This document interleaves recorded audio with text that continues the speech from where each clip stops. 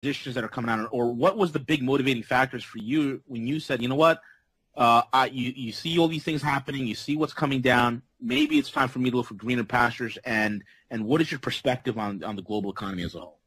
Well, there are many answers to that question, but the initial answer is the reason I moved to Singapore. I moved here in 2007 was because I had a little girl who was born in 2003, and I have been writing and lecturing and broadcasting for 25 or 30 years that everybody should teach their children and grandchildren Mandarin because it's going to be the most important language in the 21st century.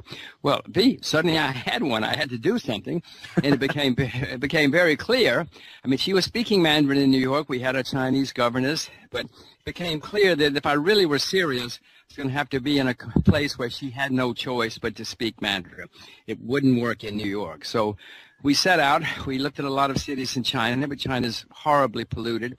It's just filthy, right. The places we wanted to live. So we wound up in Singapore so that my daughter would know Asia in the 21st century and would speak Mandarin. As you may know me, a lot of people do strange things with their children. They move to near a football coach or a music teacher or whatever. Well, we moved to Singapore. It's been, I have to say, I almost backed out the night before I sold my house in New York in 2007, but now I'm very, very pleased. We're all very happy here. It's a wonderful experience we're having. Any change, any dramatic change is usually good, and this has turned out to be terrific. So that's the main reason I'm here. That's how it all started, and that's why we're here now. And rightfully so. I think that's the most important thing you do is make the proper decisions for your children. I think about how many Americans just spend a lot of time trying to find the right football coach or the right this or the right that. But you've really set up your kids for success. Absolutely. Well, we'll see. I don't know. They both are the best Mandarin speakers in this country, believe it or not, which is a shock to me. I'm very proud of it, but it's a shock. But we'll see. Just because they speak Mandarin and know Asia, that's not going to make them success. You could ask me in 30 years or 25 years if I did the right thing. But at the moment, we're all very pleased. Amen. Absolutely. So, Jim, let's start about this economy. You've been one of the voices in the wilderness that have been, calling this thing from Jump Street, warning the people, warning so many of those who have the ear to hear what's coming down. What is your take on, where we are? What's happening? And as we're seeing all the capital controls going in place in Europe, in America, just in the Western world, it seems like so fashionable for austerity and the war on cash and so many things. So what's your take, Jim? Oh, V, you really got the right insights because the world is at the wrong place at the wrong time and taking the wrong actions. Well, we can start with the fact that for the first time in recorded history, you have all the world's major central banks printing staggering amounts of money. Bank of Japan, Europe, Bank of England, Federal Reserve in the U.S. This has never happened in recorded history. You have interest rates at zero, which has never happened in recorded all over the world, not just in one or two countries. This has never happened. V, everybody you broadcast to grew up being taught that you save your money and you invest for the future. Well, all of those people who did that are now being wiped out by the central banks in the world because they're getting nothing on their savings, whether you're a trust company or a pension plan or an insurance company, getting totally wiped out. And they're doing it for the people who did the wrong things, the people who went and borrowed huge amounts of money with no income, no assets. And so they're being saved at the expense of the people who did what I was taught to do and what most people were taught to do. And so we have a horrible situation going on, and it's going to end unbelievably badly. You mentioned the word austerity, which most people don't even remember anymore. But people talked about austerity. There's no austerity. Every government in the world has higher debt today than it did last year and will have higher debt next year. Right. The debts have been skyrocketing. One reason we had problems in 2008 was just staggering debt. Well, the debt is much, much, much higher now, V, than it was then. And the idea that you can solve a problem of too much debt with more debt is, I mean, it's ludicrous. It's ludicrous to me that grown-ups can stand up and say, we'll solve this problem. We'll just take on more debt. We'll spend more money. We'll print more money. So we got a huge problem facing us, V. I know you're knowledgeable about it. I hope all your listeners are knowledgeable. I hope they're worried, and I hope they're all prepared, because it's going to be a mess. Absolutely. You know, it's amazing to me that, you know, we mentioned about, you know, zero interest rate policy. Now you have the Fed even, you know, yelling, saying, you know, we might venture or think about doing negative interest rates. And I almost fell off my chair when I heard that, because it hasn't worked in Europe. It's not working in Japan. And now these boneheads want to try it over here. It's unbelievable. Well, it's more than, it's incomprehensible. You're exactly right. It's unbelievable. It's to me, I'm sure that 5 years ago, 35 years ago, like this concept of driving interest rates to zero and printing money and running up debt would save the world. And now negative interest rates, I don't think it's going to happen in the U.S. anytime soon, but that's only because there's an election coming.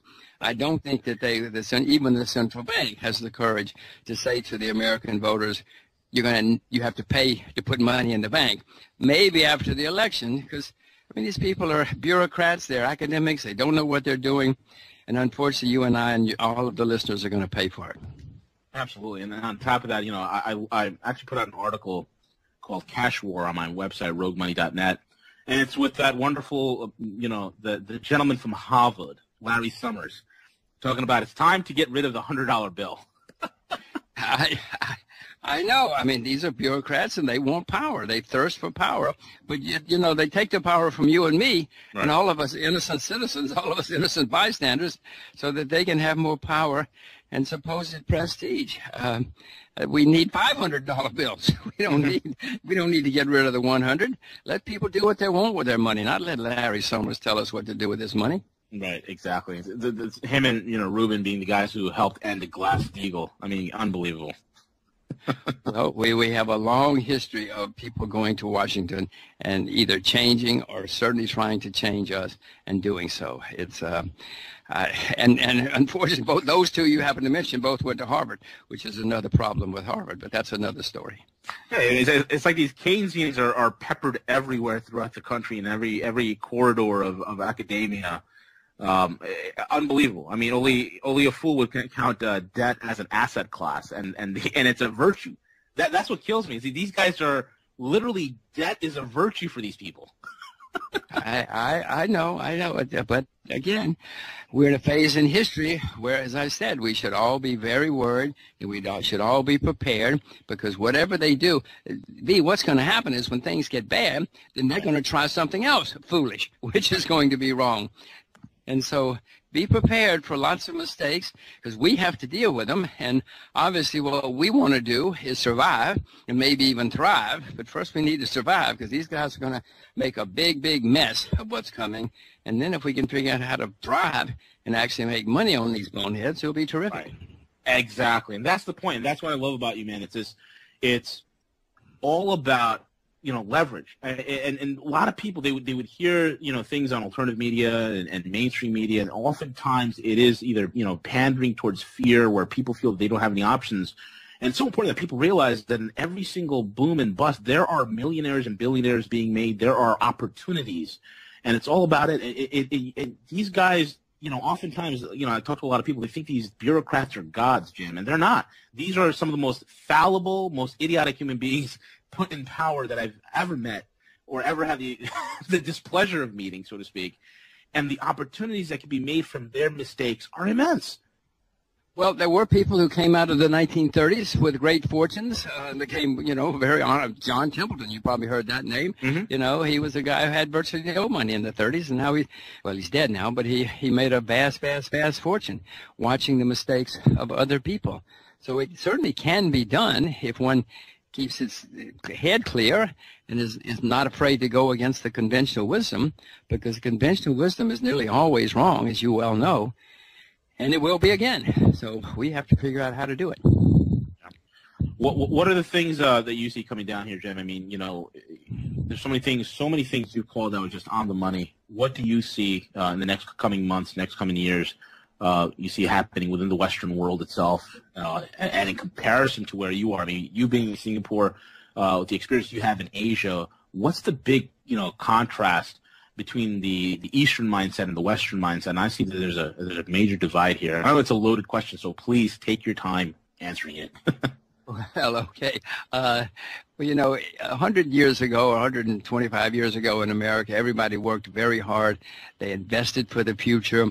In America, we were a debtor nation as a whole, but we built railroads and factories and highways and bridges, schools. We were investing for the future, and then we got the payoff in the 20th century and became the most successful nation in the world. Now we're the largest debtor nation in the history of the world, but we're spending the money on, well, we're spending the money on transfer payments. We're paying to make sure the bureaucrats don't lose their jobs. We're not building future competitiveness for our nation, and that's going to hurt us more and more in the end.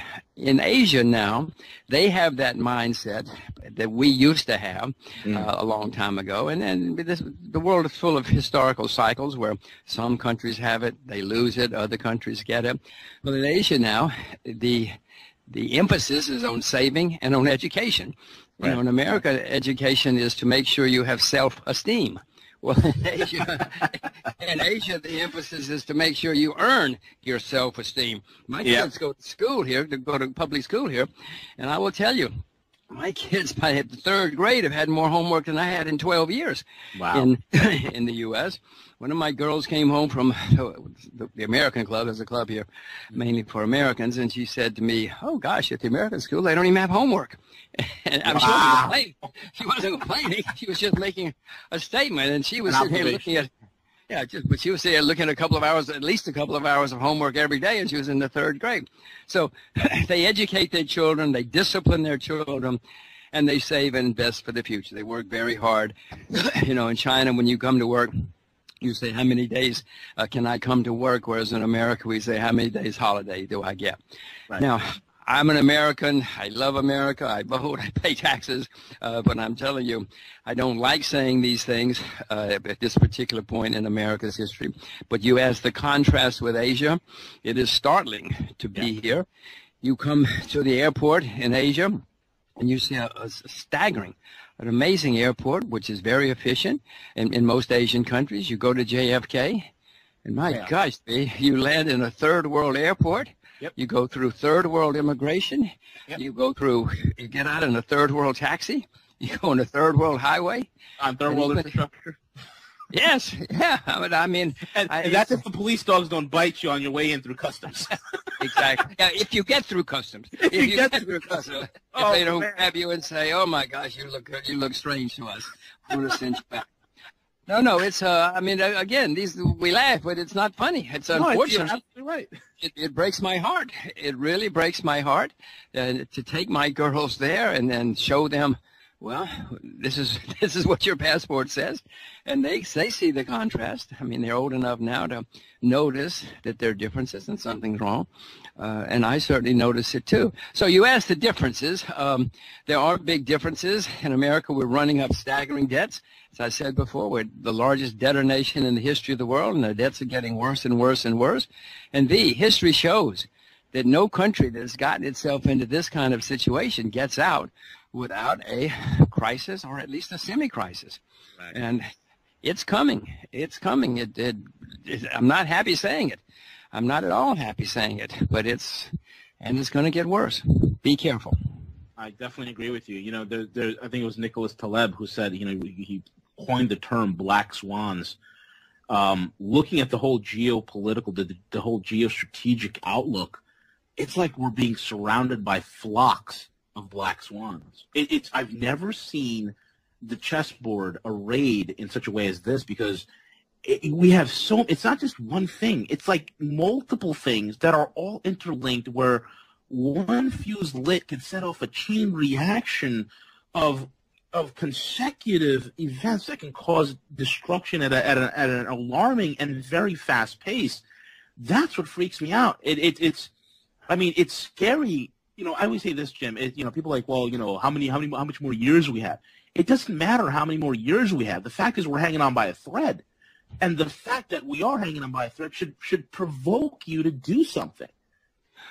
Well, it's worse than that because the debts are going so high and the regulations and controls are going so high that when it hits, I'm afraid it's going to hit, as you point out, quickly. But then the problem is going to be, V, that the people in Washington are going to say, oh, well, we will save you. But the ways that they come up with to save us are just going to make it worse because they don't understand the problem. You know, it's amazing that the people who get us into the problem are then going to be the ones who get us out of the problem. They think, get us out of the problem, but it will just make it worse and worse and worse. They didn't understand the problem in the first place. It's like in 2008, the same old guys just went around and said, okay, we got to save Goldman Sachs, we got to save Merrill Lynch, we got to save our friends, we got to save Citibank. And so they set out to save them, not caring about the real problem. And now, of course, 8 years later, huge debts, huge money printing. I mean, it breaks my heart to be on this show to talk about these things. Yeah. But unfortunately, it happens to be true. Right. And, you know, you said it best. It's like these are the same guys that cause the problems. I mean, let's take a look at this where you have a guy like Paul Krugman, okay, Nobel Prize winner in economics. And when I listen to the things that come out of this man's mouth, I ask myself a question. How many acid tablets did it take to get yourself to this level, Paul Krugman? Because his answer, and I know you've heard this before, Jim, where he literally said, why don't we just, you know, mint a $18 trillion coin and pay off the debt? Or maybe we should, he even said this, maybe we should fake an alien invasion. I know. But he said it with a straight face. He said it with a straight face. I know. I mean, people like you sit and say, well, what did he say? Did I hear that right? You go back and you read it, and that's what he said. I had to pause my TV and rewind it and watch it again. I said to myself, he did not say that. He said it with a straight face. I'm like, oh, my God. At that point, I knew that all hope was lost. Part of his problem is he got an Ivy League education. He teaches at an Ivy League university, and he won a Nobel Prize, so he thinks he's smart. Unfortunately, he's not. And unfortunately, you and I are going to pay for it. But, I mean, Bernanke is the same way. You know, he's got an Ivy League education. What's her name? Yellen. She's been down there for 15 years. She's got an Ivy League education. Now, listen, I have an Ivy League education, too, so I'm not just totally anti-Ivy League. But since I have an Ivy League education, I know how bad it can be. I know how it can ruin people. And it has certainly ruined that crowd. You're absolutely right about that. I mean, you know, I have a colleague of mine who refers to Yellen as the Lyndon Baines Johnson of the financial world. She is someone who's just been in the system for the longest time and just believes whatever fictitious data is put out by the BLS, the Bureau of Lies and Statistics. It's unbelievable. No, I know, but again, it is incomprehensible to you. It is incomprehensible to me. But they think I hope they think they know what they're doing. I hope they're not just complete charlatans. They don't know what they're doing. Unfortunately, people like the New York Times think they do. People like Congress think they know what they're doing. But again, this is the problem that's happening in America. There are some places left. Asia has pockets where people know you have to do things differently. I mean, you talk about the people. I mean, look at Alan Greenspan. Alan Greenspan, who was their predecessor, never really made it in the private sector. That's why he kept getting. He used to be on Wall Street, where he had a company, but it was many people laughed at it. But he did have a company. Got himself a job in Washington 2 or 3 times because he couldn't make it in the real world. Well, he was a man that the press, as soon as he got to Washington, thought, well, he must be a genius. He must be a con. None of them went back to find out who he really was. And so they listened. Every time he opened his mouth, they thought he knew what he was talking about. Every time he opened his mouth, I gagged. But, you know, and he turned out to be hopelessly wrong, as did Mr. Bernanke, as did Mrs. Yellen. Right. But the problem is,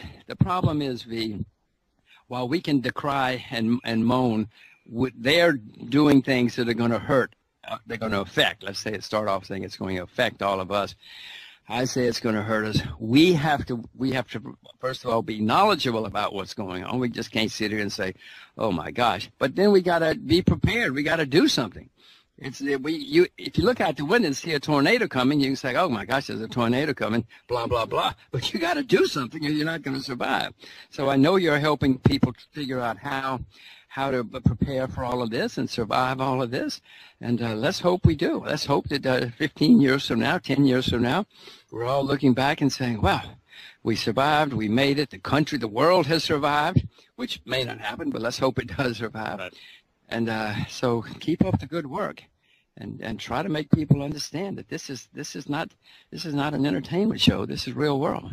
Yeah, absolutely. And there's nothing conspiratorial about what we're saying. And what we're talking about tonight is people need to understand these are things that if anybody would just take 5 minutes to use this wonderful invention called Google, you could figure out very quickly that what we're talking about is actually verifiable truth. And it's amazing to me. There was a meme that I was reading today on one of these sites. It came across my desk. It said that it's incredible that in such an age of information, that we literally have a deluge of information, that we have so many ignorant people. And it's unbelievable. At this point, in this juncture, ignorance is a choice. Well, yes, V, but we have a lot of information, but judgment. Yeah. Judgment is the problem. If 100 people go into the same room in Washington, D.C., for instance, and listen to the Federal Reserve or Janet Yellen, only 95 of them are going to come out of there. 95 of them are going to come out not knowing what's happening. Only 5 or 6 are going to come out of there with good judgment and say, "Oh, my gosh, you know what this means? Yeah. Now we've got to do something." Because, unfortunately, judgment is still in short supply. We all have massive amounts of information, instant information. Judge, if you can figure out a pill for judgment, boy, you'll save the world and you'll get very rich.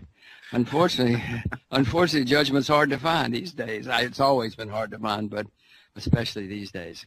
And part of the problem is we all have so much information, we think we know what we're doing. Right.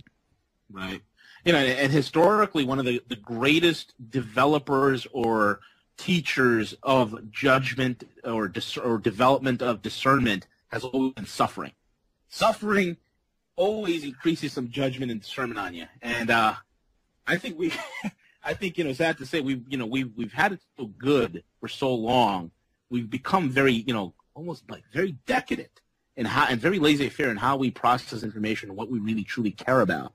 And you're right. If there's a way to get rid of a lot of people say cognitive dissonance, if there's a way to get rid of that, Jim, and we get people to think that'll be, oh my God, it'll be a whole new world at this point. Well, I hope you can keep trying. I hope that you keep it up because there are not many voices in the wilderness, unfortunately. But keep up the good work, and maybe some of us will survive, and then maybe on the other side we can start over with a better process. Absolutely. Better situation. Absolutely. But it's not going to be easy because, as I said before, America's got the largest debts in the history of the world, and the debts are going higher and higher and higher, and nobody in Washington seems to be aware of it or care. Mm-hmm. And Janet Yellen says, they all say, pile on more debt and everything will be okay. Ruin the people who save for the future. It doesn't matter. We know what we're doing. Well, unfortunately, they don't, and we're going to find out the hard way. Right. Absolutely. Well, Jim, we have a lot of pundits, a lot of individuals speaking about the crisis in China and the Chinese economy is imploding, this, that, and the other. One of the things I do know is that even though the Chinese do have bubbles and issues within their economy, they don't have the type of systemic problems that we have. Number one, and number two, I know that their debt, they don't have any externally held debt, kind of like we do. What do you see in the Chinese mainland, the Chinese market? Do you see the type of fear-mongering that the Western media is putting out there with the Chinese market, or how bad is it, or what's really going on? Well, that's very perceptive and good insight that you bring that up because I'm sitting here in Asia. I see a lot of the American press, and I'm always saying, did they really say? I mean, it's like Krugman. You say, did they really say that? First of all, last year the Chinese stock exchange was one of the strongest in the world. Yeah, it had ups and downs, but at the end, it was one of the strongest in the world. The New York Stock Exchange, while the averages were flat, twice as many stocks were down on the New York Stock Exchange as we're up. If you look at the breadth, it peaked in August of 2014, and the markets have been telling us the markets in New York have been telling us something is wrong. It's been disguised by a few big stocks, Apple, Amazon, Microsoft, a few big companies kept the averages up and disguised what's really happening. So the real problem, in my view, is Washington, D.C., and that's why the New York markets, the American markets, have been deteriorating for a year and a half now. Now, China has problems too, but we'll come to that. The American economy is the largest in the world. Europe as a whole is even larger, Japan, of course, but those three countries or areas, the U.S., Japan, and Europe, are 4 times as big as the Chinese economy. 4 times as big as the Chinese economy. So we've got to keep things in perspective. Now, in America, they just shriek and shriek and shriek about China without putting a few facts on the page. Correct. And now, China's having problems. Yes, but if your major customers, which are 4 times your size, are having problems, you are too. Japan, the Japanese government will say, we are in recession. Many countries in Europe are in recession, and they will say it out loud. So China has the problem that customers, which are 4 times its size, are having problems, and therefore China's having problems too. Now, I'd rather be in China because China has huge reserves, but having said that, in 2008, when the world ran into problems, China had virtually no debt and lots of savings, and they started saved up for a rainy day. Many Asian countries had, and they started spending for the rainy day. Now, unfortunately, China too has debt. It's not like Portugal, it's not like England, it's not like America, but the Chinese have debt too. So the Chinese are getting whacked by the problems of their customers, and it's going to be worse for them than last time because they've got debt. They ran up a lot more debt than they should have. So you're going to, but the good news is the Chinese government has said, we're going to let people fail if they fail. Now, that's wonderful news to me because that's the way economies are supposed to work. In America, we refuse to let people fail. We refuse to let people go bankrupt. We bail them out. China says, this is red China. This is communist China, I hasten to say. And they say the way the world is supposed to work, the market is a better judge than bureaucrats. This is what the Chinese Communist Party says. In writing, it's amazing. They say the market is a better judge than bureaucrats and politicians, whereas in Washington they say, no, we've got to save Goldman Sachs. We got to save our friends. They'll lose their Lamborghinis if we don't bail them out. So China has said they're going to let people go bankrupt. It's going to cause pain. It's going to cause fear. The people who go bankrupt are certainly going to be in pain and fearful, and the press is going to say, oh, my gosh, people are going bankrupt in China. But that's good news, if you ask me, because then you clean out the system. The way the world is supposed to work, you know this better than most. When people get in trouble, they're supposed to go bankrupt. Competent people come, take over the assets, reorganize, and start over from a sound base. Unfortunately, in Washington, what they do is when people get in trouble, they take the money away from the competent people, give it to the incompetent people, and say to the incompetent people, well, now you compete with the competent people with their money. Now, this is absurd economics. It's absurd morality, but that's one of the reasons that we being the U.S., the West, are having more and more problems, and Asia is on the rise. You asked these questions earlier. I don't like saying any of it. I'm appalled. I'm stunned. I'm shocked. I'm paying the taxes. You're paying the taxes to support these policies. So we've got these problems facing us, but China is going to have problems, is having problems now because its customers are having problems. They have some internal problems. They subsidize some things they shouldn't. Property, real estate has had a bubble in some parts of China, but these problems are minuscule compared to the ones of their customers. But don't think that China's not going to have problems. In the 19th century, as America was rising to power and glory, we had 15 depressions with a D. We had a horrible civil war. We had massacres in the streets. We had very little rule of law. You could buy and sell, well, you can still buy and sell congressmen, but they were cheap in the 19th century. You could buy 3 or 4 for the price of 1 now. So America was a mess, yet we became the most successful country in the 20th century. China's going to have plenty of problems. Don't think they won't. But again, in my view, I'd rather be in China in the 21st century with my investments than the U.S. I agree with that. I absolutely agree with that. It's amazing. I think it was back in the 80s. I just don't remember who it was, but it was a gentleman from the Soviet Union at that time who penned a book. And in that book, he says, as time moves and marches forward, we're going to see Russia and China become more free, and the United States become more enslaved. And then he said something so poignant. He said that the American will go into his slavery, beating his chest and yelling to the world how free he is, and the world will look on and just snicker. I was blown away. And now to actually see this happen in my eyes, where it is easier for me to go to Moscow and open a business. It is easier for me to do business in China. It's easier for me to do business pretty much anywhere in the world, rather than the United States. And when I look at the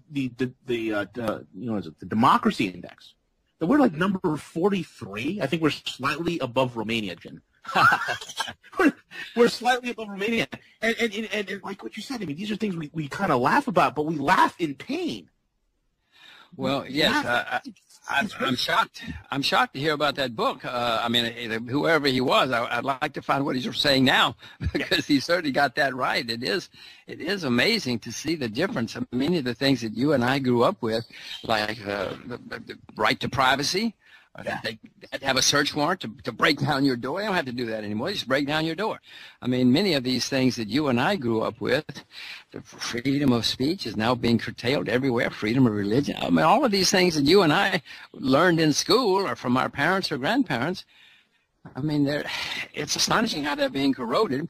And yet, and I know many people who'd rather go to Asia or even Russia to do business than in the U.S.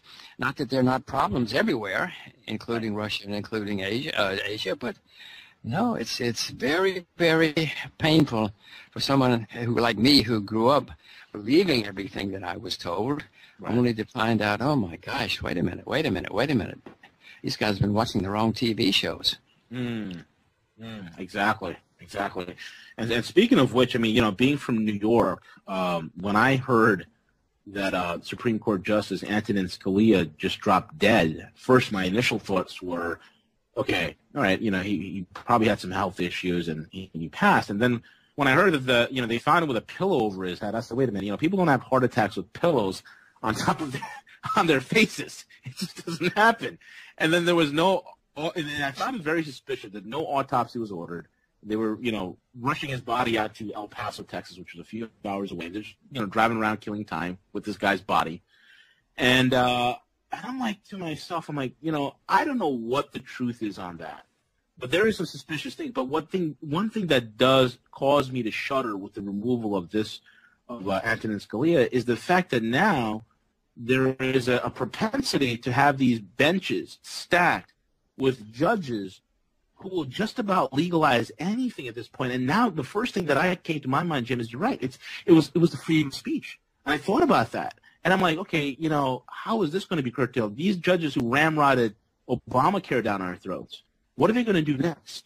What are they going to do with what we're able to put on the internet, on blogs, on free media, on radio? I shudder to think of the thought, and it's almost as this I'm waking up in a crazy Nazi fantasy. It's I have no other words for it, Jim. Well, again, that's good insight, because some of the laws that we have in the U.S., they also had in Germany in the 1930s. I'm not suggesting that we're a Nazi country or anything, but these are facts, whether we like it or not. And unfortunately, it's happening. I don't know what happened to Justice Scalia any more than you do. Right. But I did read, I thought I read that he had been cremated almost instantly, which, of course, I don't think I read that it's not his wishes to be cremated, but he was without an autopsy. Yeah, correct. And that's the other thing. That I'm glad you brought that up, because the guy is a hardcore strict Catholic. Like, he goes to Latin Mass. the last thing he wants to do is be cremated. It's not what they do. Again, I wasn't there. I have no idea. I only know what I read in the press, and as you and I both know, the press can be, even the internet press can be strange at times. Yeah, absolutely. So, but one must be careful. Right, and at the end of the day, it's not the death we should be concerned about. It's about who's going to replace him and what laws they're going to enact. That's the bigger concern. I mean, we could, chase all sorts of boogeymen and whatnot and waste our time with it, but we really need to focus on, okay, who is going to replace this guy and what other freedoms are we going to lose because of this? That's the bigger issue. Jim, really quick, man. We got about 2 minutes before the end of this break, and I guess you can continue this on the other side of it. Is what do you see going on in terms of the currencies markets? I see the dollar strengthening. There are people saying that the Chinese are going to devalue again.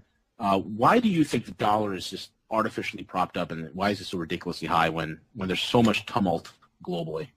Well, that's why, because there's so much tumult, and in times of turmoil, people look for a safe haven. Now, they think the U.S. dollar is a safe haven, but compared to the yen or the euro or the Russian ruble or whatever you want to pick, it is a safe haven. At least it has been historically, which is why I own them. And during turmoil, people race to a safe haven. I suspect it's going to get very overpriced and may even turn into a bubble before it's over. It doesn't mean it won't go down for a while first because it's been so strong. But the world is part of this turmoil, which you and I have been discussing, and the problems the world faces. What do you do in times like this? And the immediate reaction from many people is, the U.S. dollar. And that's why I really appreciate that.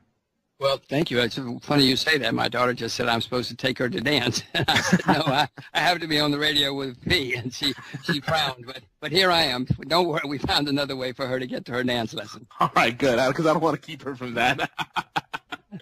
God bless. That's awesome. But so, Jim, before the break cut in, you're talking about the dollar.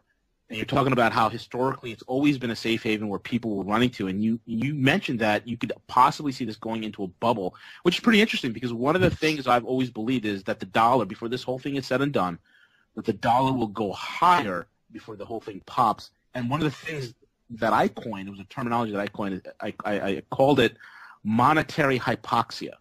That this thing will just go higher and higher and higher until it eventually runs out of oxygen and, in this sense, liquidity, and the whole thing just goes pop.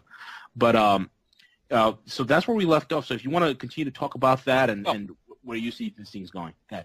I happen to share that view. At the moment, here, speaking in March of 2016, there are a lot of bulls on the dollar, which usually means the correction is coming. When you have too many bulls on anything, I've learned, V, and I'm sure you have too, that when everybody's on one side of the boat, you better go to the other side of the boat for a while.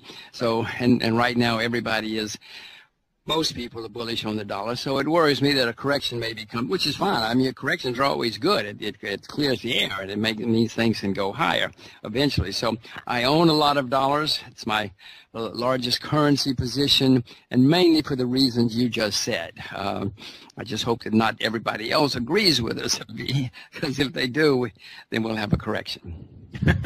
Correct. But I'm prepared for the correction. I hope I can live through the correction. I expect it to come. One of my other larger, not nearly as large, but is that I own the Japanese yen, and I own it because there were so many bears on the yen, and it's correcting. So even if it's going up, so even if the U.S. dollar does go down for a while, some of my other assets may help me. Right. Absolutely. What now? Jim, we see a lot of things happening globally, and I remember back in 2012, I actually, I put an article, and I've actually was on a radio program out of I think Canada or so, and this was, I reported upon Russia's purchase at that time with Morgan Stanley. They purchased they didn't buy Morgan Stanley. They purchased Morgan Stanley's energy sector. It's it's Platts desk, and when that purchase was done, it wasn't fully reported as to the total amount of, the cost of that purchase. They never disclosed that. The one thing I did know, because being in commodities, I have a commodities background, I said to myself, holy crap, they just bought the second biggest player in petroleum for a lot of for a lot of, like, for instance, like, I mean, at that time you're an airline, you were Delta, you were United, the American Airlines, whatever the heck you were. You had a contract with either Vital or Morgan Stanley for jet fuel. Morgan Stanley's Platts desk was integral in pricing oil. They were integral, and they ran, they had offices in New York, in London, and Singapore, and they also owned through a subsidiary various oil tankers. So that was a big, major deal. And I saw that happen. I said, okay, the Russians are definitely going to try and do something here. Will they possibly try to create a counter to the petrodollar? And then here comes November 2015, and all of a sudden they just launched a new pricing model where petroleum is priced in rubles, and as well as they're fiddling around with whether to do it in the yuan or whatnot. And I said to myself, my God, there's the whole entire deal from Morgan Stanley, that whole platform, that whole software, that entire infrastructure resurrected and gone live and active. What do you see, Jim, with the petrodollar, as it is the thing that is holding this whole thing together? Do you see that being challenged? Do you see the pressure coming down on that? Well, you were ahead of your time, because yes, many places now are looking for alternatives to the U.S. dollar for many reasons. Partly because if the U.S. government gets mad at you, if Washington says, well, he's doing the wrong thing, then they screw you because they block your U.S. dollars, and there's not much alternative. There's no alternative right now. So many people, many countries are starting to say, wait a minute, this is not right. We've got to do something. We've got to have an alternative to if some bureaucrat in Washington gets angry or gets upset. So you see China, Brazil, Russia, various countries trying to now set up competing organizations, institutions, and competing currency. The Iranians now, not that they're our friends, well, they're becoming our friends, but apparently, but they now will only take euros for their money, for their oil. Kind of like what Saddam did. Yeah, well, yeah, exactly. But the Iranians got a treaty with us first, so right. We didn't haven't assassinated them yet anyway.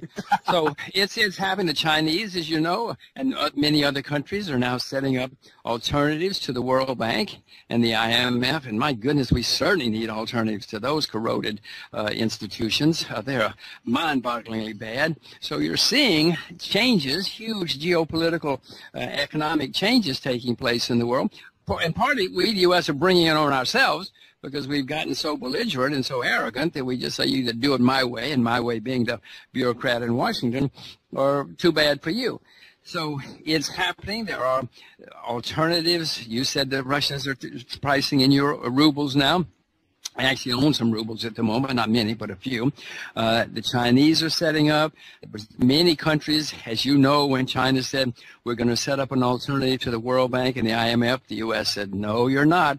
No, we're not going to let anybody join. And the next thing you know, the British, nearly all of our allies said, hey, we're joining. So the U.S. is just about the only big guy that didn't join. Everybody else. Us and the Japanese, from what I heard, from an inside source, was that the Japanese were going to join, and all of a sudden they got Kuruda and Abe got a call in the middle of the night saying, knock it off. No, I know that happened. We all know that happened. That right. Washington called many people and said, don't join. But to their shock and mine, many people said, well, I'm sorry, Mr. Washington, D.C. We're doing it. We're doing it. Many of our European allies, many countries have joined up because, I mean, I'm not the only person who sees that Asia's on the rise. Many people see that. And the reality is that you cannot just stay with one monopoly provider for anything, especially if that monopoly provider is becoming corroded and, in some cases, even corrupt.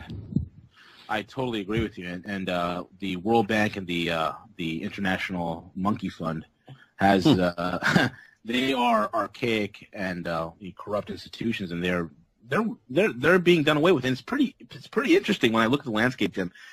I see those Western institutions corroding and going away, and with it, its controls, its mechanisms. I mean, let's look at it this way: the IMF, for all intents and purposes, is an unfunded white elephant. It's an empty office. I mean, the Chinese have been, being the main funders of it for the last 2 years. Washington has done nothing with it.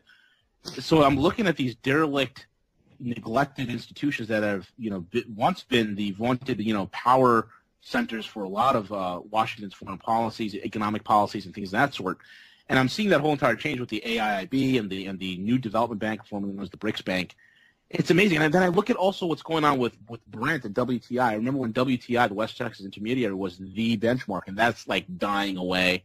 And now it's Brent, and then you look at Brent's dying away because every single one of those, North Atlantic, North Sea oil reserves, they're all running dry. And and when I looked at that, and then I looked at what happened at that last OPEC meeting in Vienna, I almost fell out of my chair when I had one of the energy ministers from the United Arab Emirates come forward and say, well, we're not going to act as a cartel anymore. We're going to act in the best interest of our customers. And I said to myself, oh my God, these guys are acting less cohesively and more as every man for himself, since everybody's pumping to oblivion, as the central banks are also printing to oblivion. So it is amazing how so many of the infrastructures and institutions that we in the West have relied upon for our normal day-to-day of economically functioning and with trade, that's all being done away with. And I'm seeing this whole thing arise. And you being in Asia, Jim, what about the new Silk Road? What is that all about with China? The new Silk Road, the Eurasian trade zone, what do you see happening with those things? Well, first of all, your insights before were good because we are in a very, very historic period now.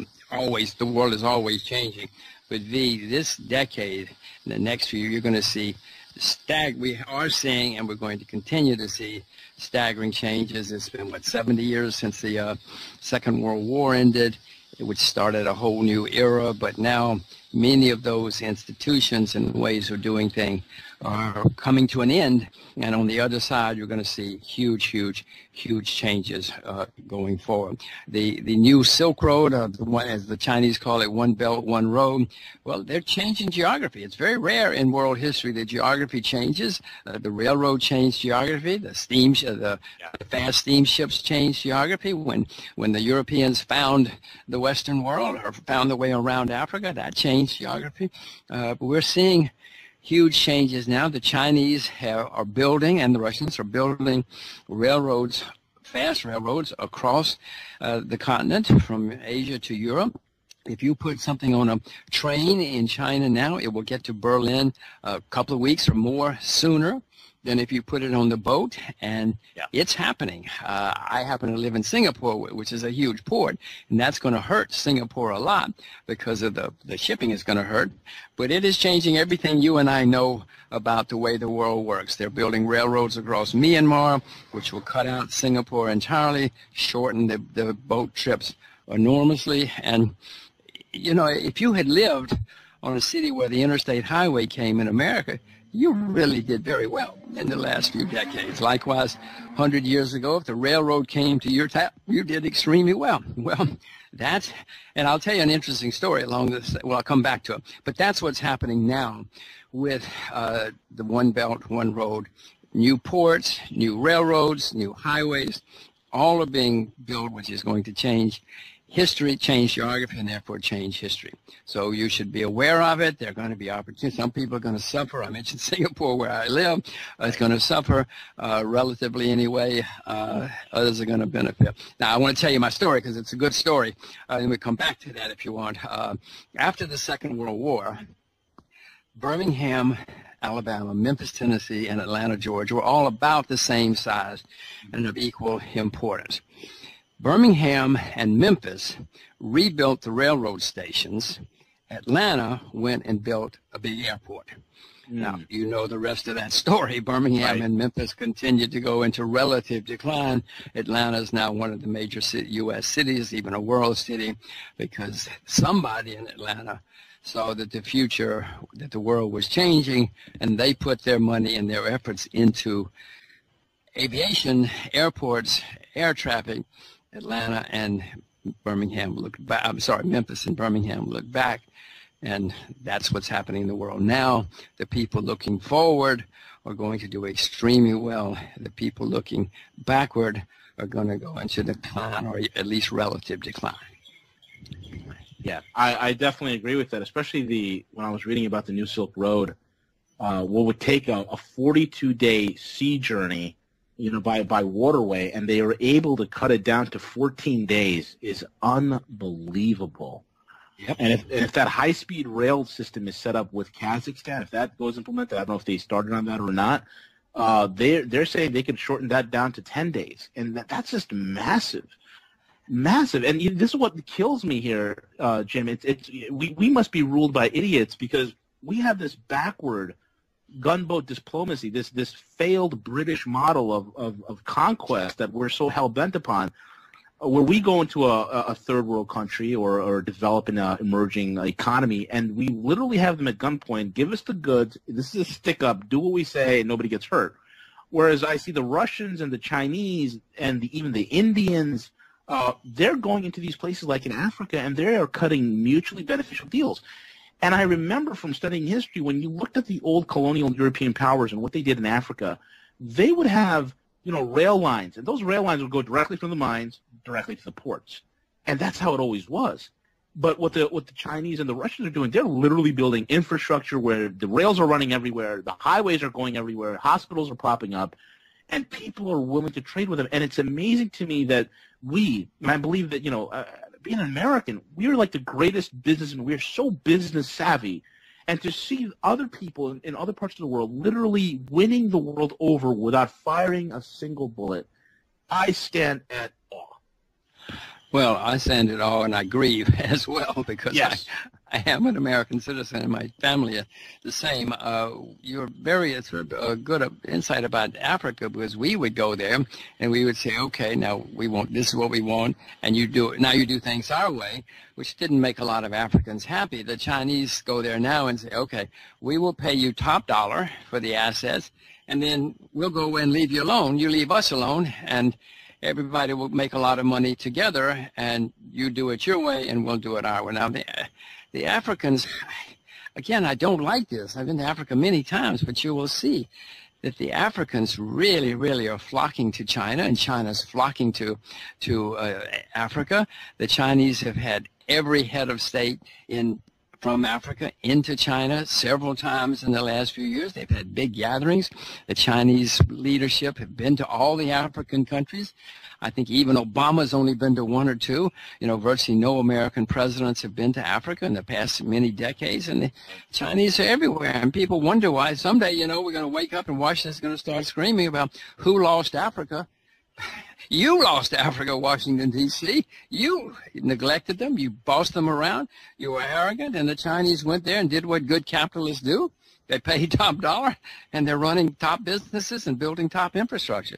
We, Washington, D.C., lost Africa, and it's another thing we're all going to grieve about in a few years, not decades, years. I'm grieving about it now because I love Africa so much, and I've been there so many times and seeing it happen.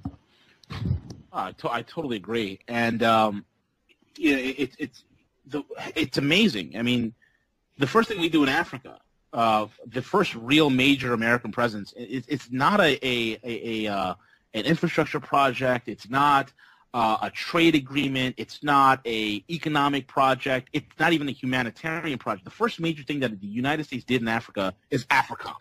African country. It was a military venture. Yep. Unbelievable. And I say to myself, the amount of money that is wasted on defense, it's ridiculous. And, one of the things I've noticed, Jim, is, back in the days, these bureaucrats start these bridges to nowhere. Mm-hmm. And I look at how over-budgeted and overspent the defense industry is, and now I think we really have defense projects to nowhere. I mean, whereas you would have a bridge project, which would be maybe, $10 million, a couple of million, $100 million on infrastructure. Now you have weapon systems, like, case in point, the flying lemon, known as the F-35. It's a fat pig that can't fly, it can't turn, it can't shoot, it can't even get out of its own way to save its own life. That fat, bloated pig of a plane, that thing is running defense costs into the trillions. It's a defense project to nowhere. And I'm flabbergasted that American taxpayer money is spent on such frivolous nonsense. Unbelievable. And then you see the Chinese come out a week later with a plane that looks very similar but actually flies and can turn. Yes. Well, I'm glad you said it, because if you're the American press, the spin will be, don't worry, everything's going to be okay, and we'll come out ahead in the end. But, you know, V, we have troops in over 120 countries around the world. Right. We're spending a huge amount of money making enemies. Most of those guys are not getting us friends. They're making enemies in most places. But you and I are paying for it. We have huge problems in the U.S., and yet we're spending staggering amounts of money on all of these, on planes that don't fly, on, you know, on things that sit around costing money and making enemies. And I just to go back for the Chinese for a moment, the Chinese don't have armies stationed around the world. Unfortunately, they're spending all their money at home developing their own economy, their own schools, their own infrastructure, whereas we're spending our money on making enemies. And again, it grieves me. I don't like saying any of this, right. But it's 2016. I have to live on facts and what's happening in the world and analysis. I cannot spend my time thinking this is 1956, because it's not 1956. No, it really isn't. What do you think is going to happen to the dollar as world reserve currency? Well, there are people already trying. There's no alternative right now, but there are people looking to develop alternatives. The BRICS banks that you mentioned before, they are trying to come up with ways, alternatives, and competing currencies or payments. Part of this problem is the payment system. The payment, everything has to go through in U.S. dollars, has to go through New York or through the U.S. to clear dollars. If you're doing something in dollars, it has to go through the U.S., and the U.S. controls the system, and therefore the U.S. bureaucrats can say, too bad, we don't like you, we're going to block it. So that has made many people unhappy and upset, and so they are developing alternative payment systems, which means they're developing alternative currency systems. I don't know what yet is going to emerge. I would suspect that the renminbi, the Chinese currency, will emerge. I mean, that's a crazy statement right now. It's not even a freely tradable currency at the moment. It's moving in that direction, but the only thing I can see on the horizon would be the renminbi. We need the world needs something to compete with the U.S. dollar. I suspect it will be the renminbi, and who knows, maybe something else down the road. But again, we've shot ourselves in the foot. We've made so many people angry that they've said we got to find some alternative, something to compete.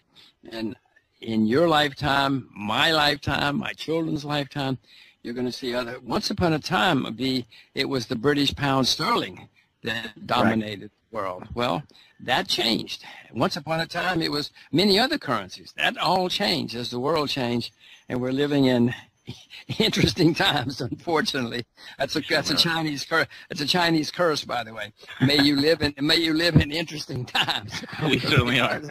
Because interesting times usually cause turmoil and chaos in some cases. Totally. The Middle East. What a mess it's been. We have. Look, I put an article on roguemoney.net. It's called Not Mageddon. Because, a lot of people are thinking what's happening in the Middle East, Armageddon, it's the end of the world, this, that, and the other. And what I'm trying to say is it's not, because even though Erdogan, whom I call the turd in the hummus bowl, for lack of a better word, the man's nuts. Well, I haven't read your article, but I will have to say, and I don't remember, but there are lots of people in the Middle East making mistakes these days. Oh. It's staggering. It's not just one or two. It's not just the Arabs and the Israelis or something. My gosh, there are at least a dozen people. Yes. You sit and say, how could that happen? And then you look to your left and say, how could that happen? And then they just one after another. They're all. But again, you and I are going to pay for this. You and I are going to pay for this, V, and the listeners. Fortunately, I hope, and it's obvious that you're knowledgeable and are getting prepared. But I mean, go ahead, because what the Turks are doing, they're dumbfounded. But then what the Americans are doing, what everybody's doing, is mind-boggling. Yeah, and unfortunately, because of all those mistakes, you look back at history and you see that. Wars come out of places where there's a lot of turmoil and cross currents, such as before the First World War down in the southeastern part of Europe. There were all sorts of crazy things going on, and the next thing you know, it was called World War I. I don't like what I see there, but because so many people are making mistakes. I mean, if you and I sat down and talked about who's doing what to whom, most people would say it's incomprehensible. How can that happen? How can the Turks be doing this? How can the Iranians be doing that? How can the Americans be doing the other? And yet we are. Correct. Absolutely right. And, you know, I look at the whole entire situation. I see it's almost as the gall that the Turks have in the sense of, you know, here they are. I mean, the Davutoglu, Erdogan's right-hand man, being in Berlin a couple of weeks ago, I think it was, or a month ago, where he was literally telling the European delegations that were there that either A, you give us cash, B, you give us concessions, and C, you accelerate our membership into the EU. Otherwise, we're going to just keep on opening up the spigots for these refugees and these migrants, quote unquote, to start pouring into your border to making it your problem. And I was flabbergasted by the thuggery, the pure thuggery of this whole entire thing. And then when the Germans and even the American delegations that were present, they said, okay, well, you're going to stop killing the Kurds, right? And they're like, no, we're going to keep killing the Kurds. I was dumbfounded. Listen, I will repeat. We could spend 2 or 3 days talking about who's doing what to whom in the Middle East, and we could start with the Turks if you want to. We could start with Mr. Erdogan, but I assure you 2 years from now, Mr. Erdogan or whoever his successor is going to be doing equally strange things, but so is everybody else. It's the escalation. I mean, look at Libya. We're bombing Libya now. And why do we leave these people alone? If you ask me, and not that they would, because it's too radical for them, I would just say, listen, let's just leave them alone. Let them kill each other off. They all hate each other. They're all trying to kill each other. Let's let them do it. And then they will solve the problem.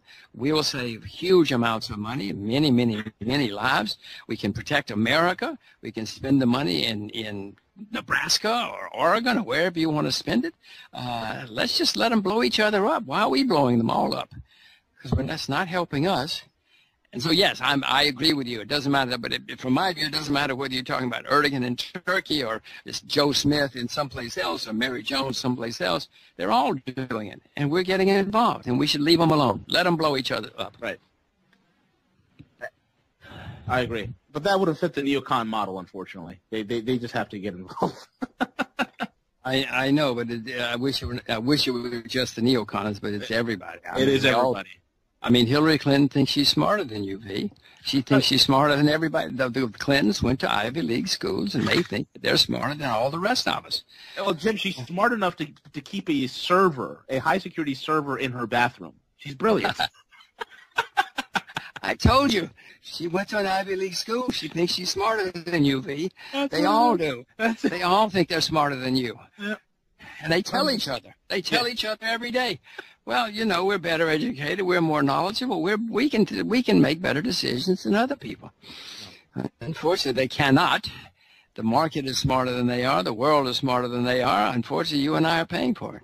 Right. So Jim, in terms of some of the solutions here, one of my favorite topics is precious metals. What is your take? Where do you see metals going, and why is it important? And why is countries like China and Russia and India stocking up on it at a rapid clip? Well, I own a lot of gold, a lot of silver. I haven't bought very much in the last few years because I expect a great opportunity to buy gold will come up. It may not. Who knows? If it does, I'll buy. I hope I'm smart enough to buy more. If it doesn't, I certainly own plenty. Gold and silver have been around for a few thousand years, and I'm sure that I know that there are many politicians who say that we should ignore gold and silver, but that's for their interest. It's not for your interest or mine. Fortunately, I would like to go along with, the great unwashed, all of us who are so dumb that we don't know that gold is barbaric and should be abolished, and I own it, and if it goes down a lot, I'm going to buy a lot more because my view of the world is there is turmoil coming. The way I actually think it's going to happen is the dollar is going to go higher, as you and I discussed. Yep. That may put more pressure on gold and silver. If so, when the time comes to sell my dollars, if it works that way, then gold and silver will be down. And I can swap my dollars for more gold and silver, or who knows, it may be the renminbi or something else. But that's how I see the world evolving. I own it. I mainly own coins because if you own bullion, it's hard to go into the grocery store and say, hey, I need 3 loaves of bread. Because God can't. First of all, he doesn't know if your bullion is real or not, and second of all, he can't make change. So here's my 400-ounce good delivery bar. Exactly. Guaranteed by various and sundry people. Well, he's going to look at you and say, well, thank you, I'll take that, but I cannot give you change. Take as much bread as you want. So I mainly own gold and silver coins, but I concur with you. Now, there's a big move in the world to get rid of gold and silver by many governments because they don't like it. They want to have a cashless society, which will put even more pressure. Well, I'm not sure if it'll put more pressure on gold and silver or make more demand for gold and silver, because if we cannot have cash, then the only alternative may be at that point gold and silver. But these guys, they're going to do things like make it illegal to do business in gold and silver. Right. They make it illegal to take gold and silver across borders. Mm-hmm. They're after us. They're always after us to maintain their own power. But I own it. I would be buying more, but I have to continue to listen to Revolution Radio, I guess, to find out how it's all going to evolve. Right. Are you bullish on gold and silver? I'm a huge thing. One of the things I've been saying for years is I don't care what the spot is. I'm going to keep buying. Of course, I buy on the dips whenever it drops low, and I hold it. And the last couple of months, it's been great buying opportunities in gold. The company that I'm working with in Hong Kong and as well as in Singapore. And one of the things I'm able to do, just being talking with these guys, and because they see a lot of the movement of gold globally. There is such a fever pitch in Asia. Like when I see these pictures coming out of Hong Kong, where people are lining up 10,000 deep, waiting online, and they're not waiting online to buy the newest iPhone. They're waiting online to buy gold because the spot price just went down, and they're gonna jump on it. It's tremendous, man. And when I see the changes that are happening in the London price fix, that's literally going to shambles. Kind of like how the banksters got rid of M3 money reporting. We knew that something was up in January 30th of 2015 when they got rid of the gold forwarding rate, the GOFO rate. When they got rid of that, showing you the real market demand for gold. When they got rid of that, we knew that something was seriously being cooked up here because the manipulation that's been occurring on the back end has been tremendous. But that's because they don't want you to be independent. Correct. They don't want you to be able to escape from their clutches. Right. They want to maintain their power. And I want to remind you, they're smarter than us. Correct. They went to Ivy League schools, and they're smarter than us. They know what's good for us. Yes. We live in the land of the free, but we're not so free anymore because they are smarter than we are. Right. And they don't want to lose their jobs. Right. They don't want to listen. And their paper will save us. Yes. Oh, yeah. If not their paper, something will save us. Don't worry. Exactly. We're smarter than you. We will save you. Oh, my gosh. One of the things they're not good for my nervous. This conversation is not good for my nervous system. I think if we ever have this conversation again in the future, I think we both need to sit down with a nice drink on the side, and then we'll be able to discuss all this. Take more than one drink, more than one, I'm afraid. Well, I owe you a couple of cold ones, Jim. Okay, I accept. Unfortunately, it's 10 o'clock in the morning here, so I'm not going to have one. I'm going to have one now. No, it's too early. It's too early. You know what's astounding to me, Jim, is that is when I look at when I travel the world and I talk to people from all over, is how many people that are abroad that live in other countries have offshore accounts, or they have things set away that nobody else could touch, or they have offshore asset protected trusts in various safe jurisdictions.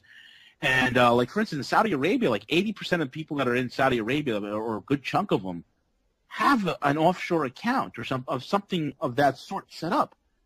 And when I look at the average American, where less than 2 or 3% has anything set up offshore, it's unbelievable. And I see the importance of it just to have some sort of monetary freedom. Well, I look at it as insurance, if nothing else. Everybody listening to this has health insurance, car insurance, fire insurance, life insurance. You hope that you never have to use your fire insurance. I look upon international diversification as an insurance policy, if nothing else. If the world doesn't come to an end and all your money's in the U.S., fine. But if you ever need your fire insurance or your health insurance, you're very glad you have it. So, and there are great opportunities in other places besides the U.S. If you'd invested in Germany 50 years ago, you'd have made a whole lot more money than in the U.S. or Japan or something like that, or Singapore 40 years ago, or Hong Kong 30 years ago. No, there are great opportunities outside your own country, whatever your own country is. And I say this to Germans and Australians and everybody else.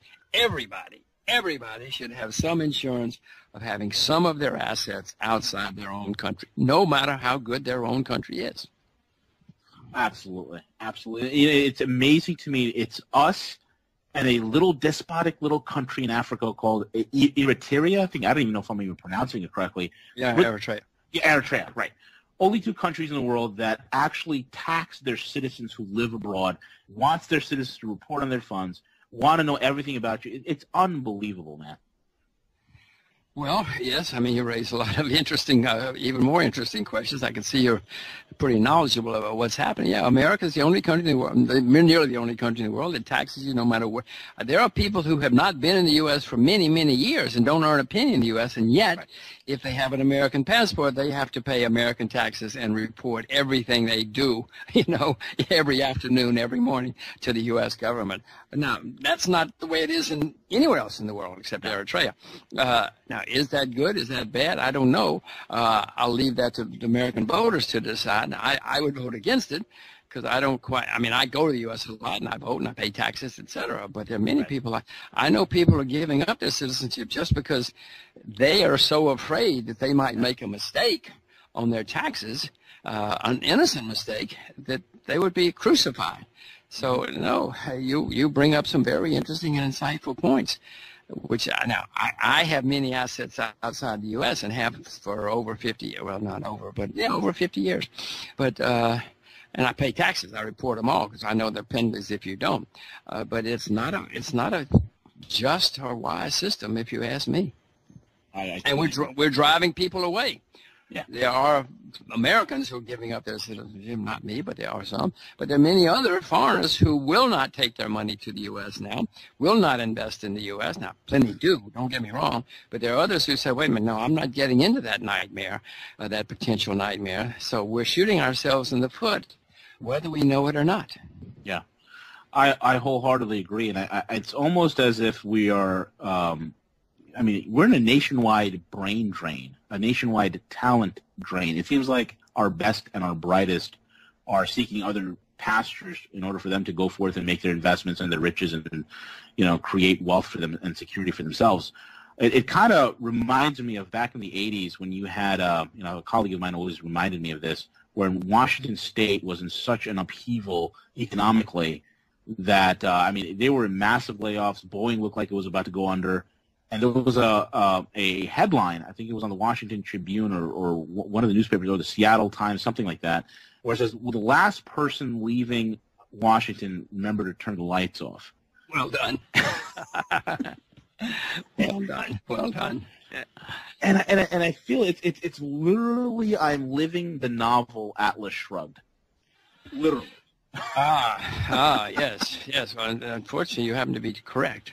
Yeah, that we're not doing good things in America.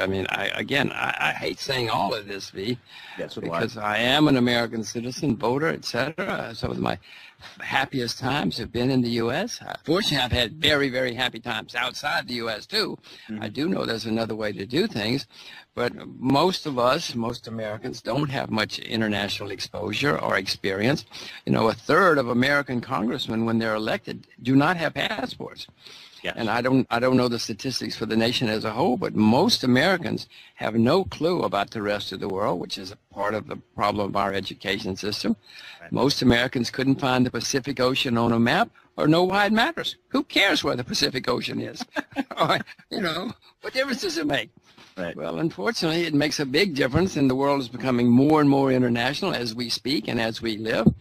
I'm trying to teach my children as much about the world as I can, because I know that in their lifetimes, they better know about the world or they're going to suffer.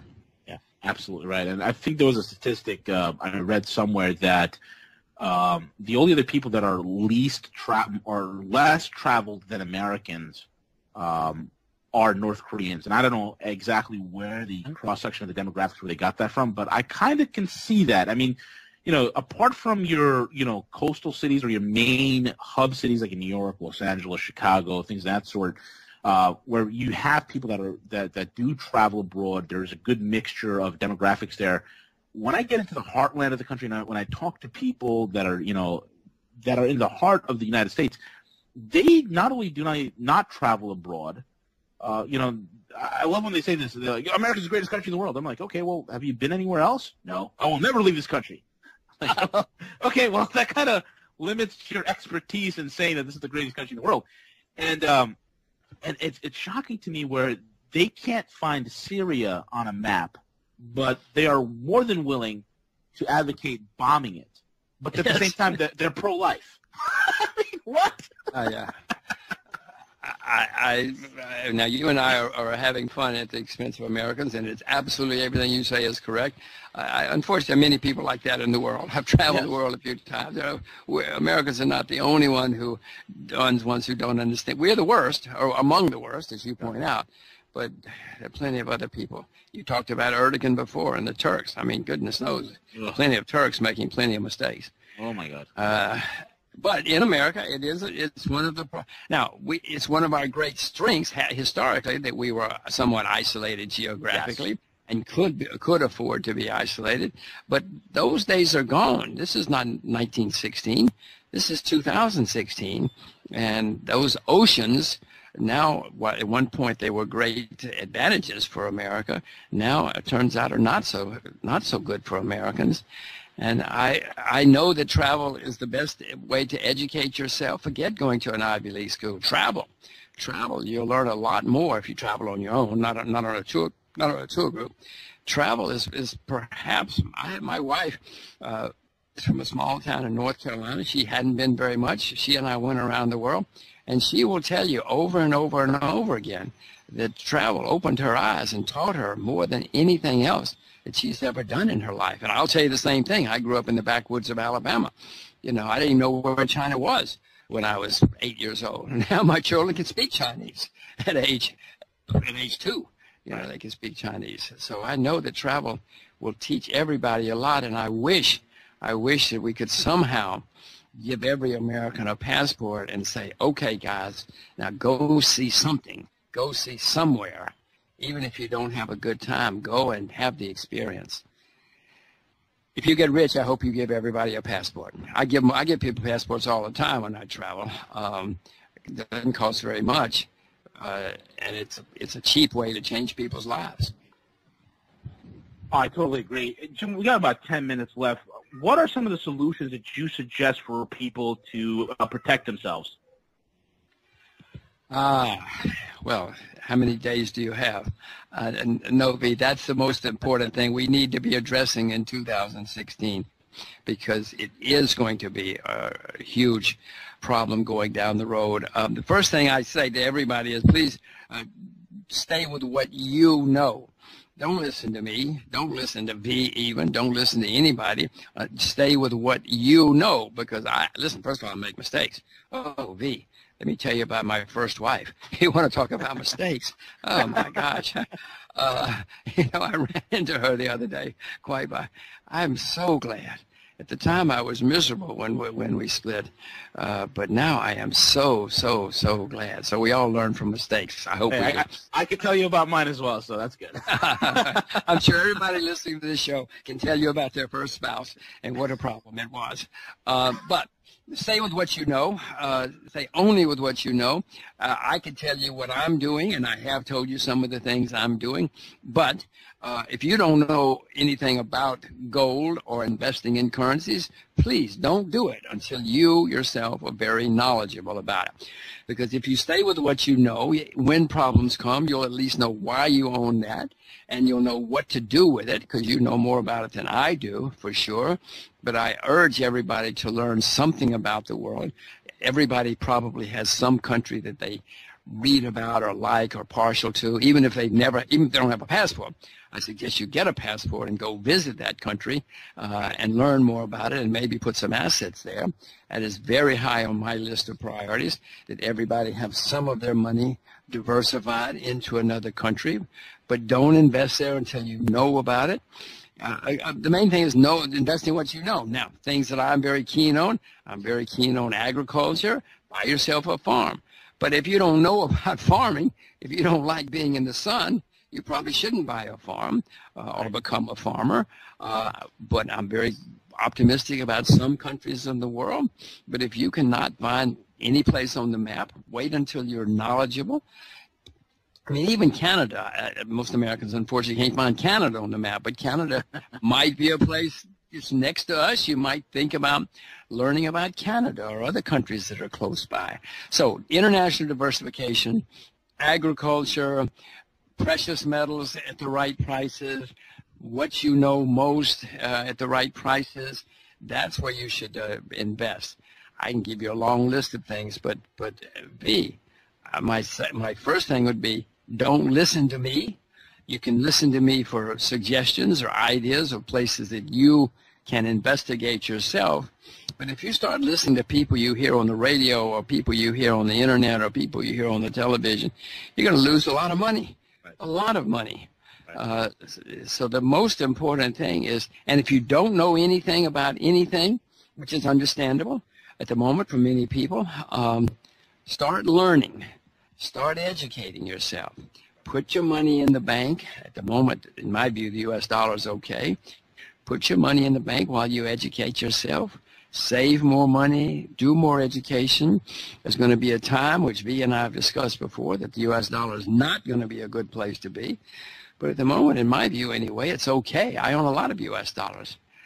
But V, I want to emphasize again, don't listen to me or anybody else. Stay with what you yourself know. Right. You can listen to V, but don't listen to me. And what I would always say is empower yourself. You know, if you haven't learned something, now's the time to learn.